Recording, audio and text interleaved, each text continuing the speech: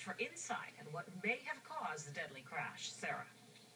Well, Paula, I spoke with a local pilot and flight instructor with decades of experience under his belt, and he gave me a quick course on what goes on inside the cockpit in the crucial moments before the plane touches the ground.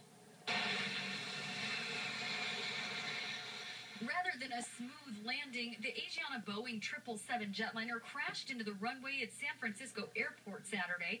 Oh my God! Oh, it's an accident! You can see the emergency chutes inflate, passengers sliding down them, racing to get away from the plane. Now investigators are trying to figure out why.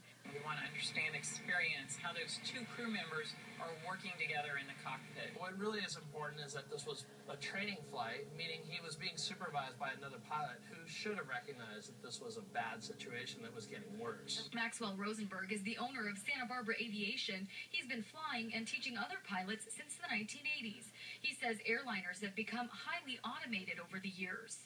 Extremely simple in some ways, as long as the automation works.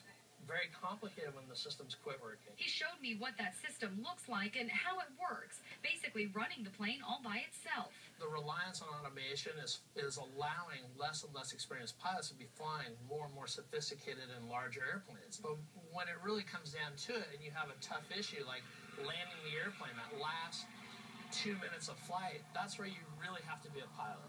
And having the skill set of a lot of experience will make a big difference. The San Francisco airport is undergoing construction. Some visual and electronic aids were unavailable on the runway at the time of the crash. So it just really boiled down to this person having to look out the window and judge whether they're high or low and land the airplane. And apparently, got it all wrong. Very wrong. The plane came in too slow at the wrong angle and hit the runway tail first. There was certainly some automation that was lacking on this particular flight, but it wasn't an excuse to wreck an airplane.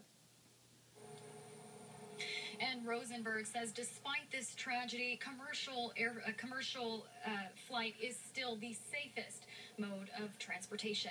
In Santa Barbara, Sarah Bush, News Channel 3.